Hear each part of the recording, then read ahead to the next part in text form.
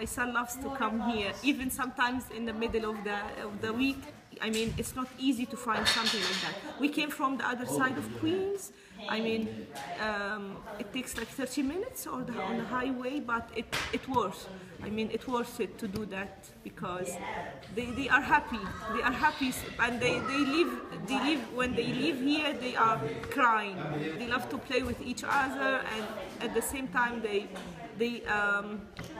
increase their ability to get along with other kids. I mean, it's even good for social skills for them, to improve their social skills.